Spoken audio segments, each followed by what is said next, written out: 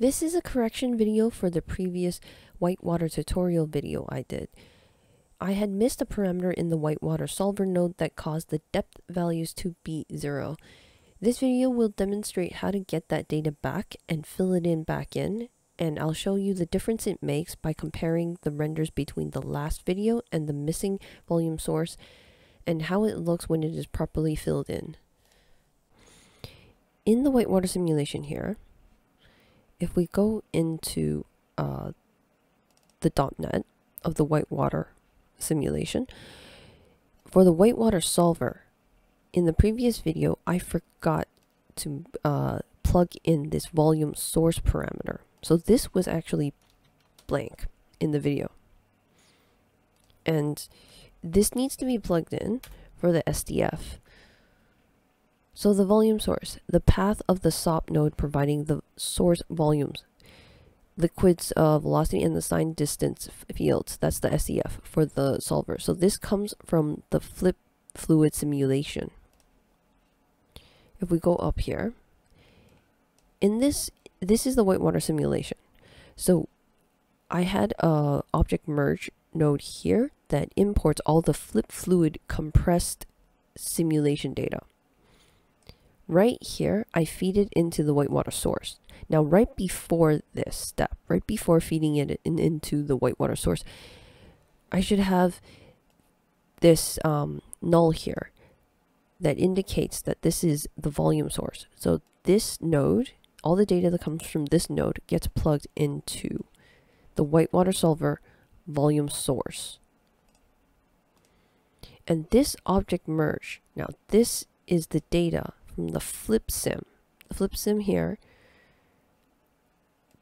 this data, which is this one, which is actually this one. This is just a cache. So it's all this data. This is the flip simulation.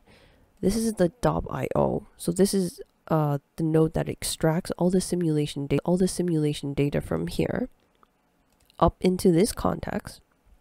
And then I throw down a fluid compress. So this compresses all that simulation data into a more compact format.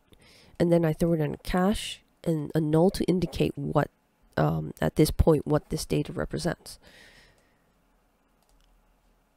All that data, all that flip simulation data gets plugged into this Whitewater simulation, and this is what it's importing. That's where that compressed data is getting imported into this Whitewater simulation context.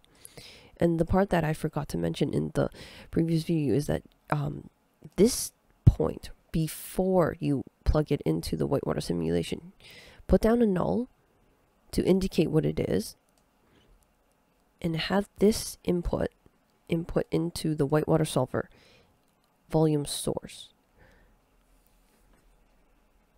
So, okay, I just wanted to show you. I'm going to get rid of the teddy bear. Okay, this is what it looks like with the volume source plugged in. This is what it looked like before in my previous video.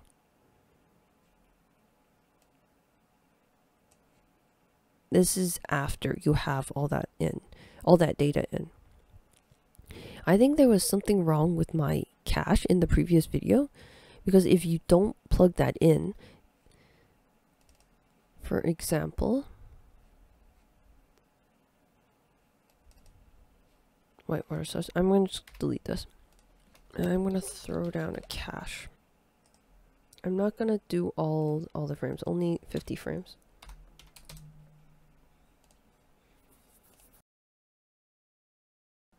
Okay, and then hook this up here.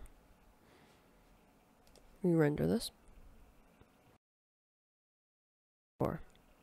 For some reason in my previous video, I was still getting depth values, but obviously, if you look at it now, these depth values are all 0.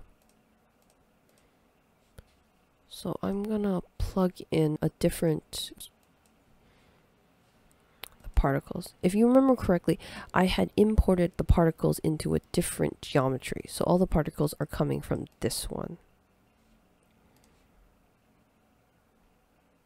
So I'm gonna place a different debug material so we can see this more clearly. I'm gonna put 0.3. Okay. Let's go back to the whitewater simulation. Actually, in fact, I'm gonna take out fluid as well. Okay. So we're just getting the whitewater particles. So this is what it looks like without populating this parameter, without filling in this parameter, the whitewater solver, volume source, blank. So this is what was happening in the previous video. But I think I had caching issues in my previous video because I was still getting depth values in the previous video. But you can see now the depth is all 0. So it's all dwindling in yellow because my material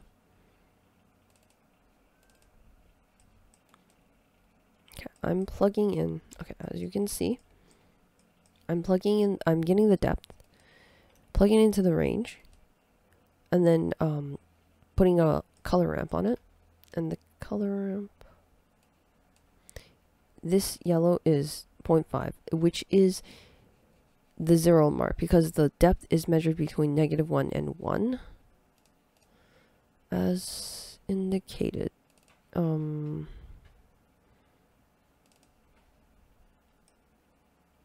Here, it's actually measured in 0.8, plus and minus 0.8. That's what this will do. Actually, I'm going to just change this to 1. So then it's -1 to 1. So I'm going to show you what it looks like when I actually plug this in with proper values, which is this. So this is what I'm plugging in right after the compress, before the whitewater solver, into the whitewater solver volume source, which is this. This, you get color here is because for visualization purposes, for the 3D viewport, you see color coming up because of this. In the whitewater object guides, color particles by depth.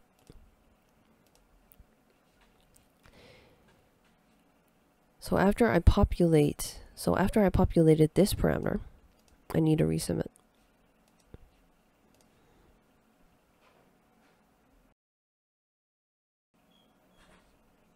We render it, and we get proper depth values.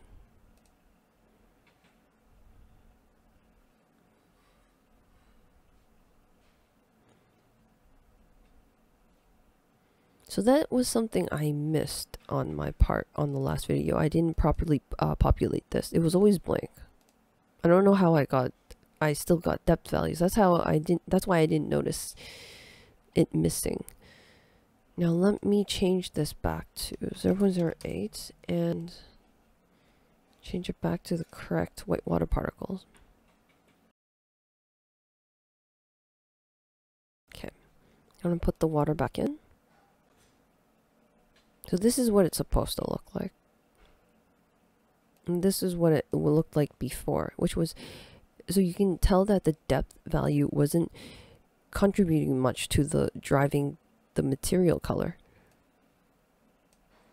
You can see a more gradient feel, like the bubbles up here, or they're not bubbles, they're whitewater particles that I'm using to drive this whitewater material as particles. If we add the sim as well, so if I add the simulation one, so this, if you remember correctly from the previous video, this is the whitewater volume. I turn these particles, set a density, rasterize the density, and I get a volume. So this is getting me a density volume. And I create a volume material for that volume. Let's see how would this look like with it. I might have to turn it up.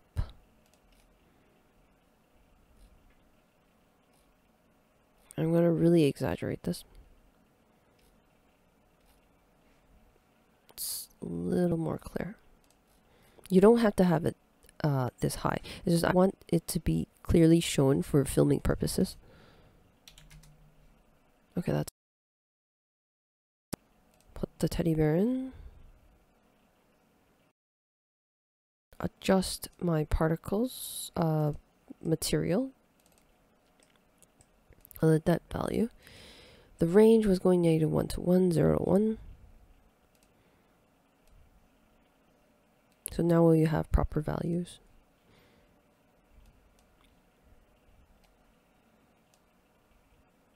So we can layer darker, brighter, sorry.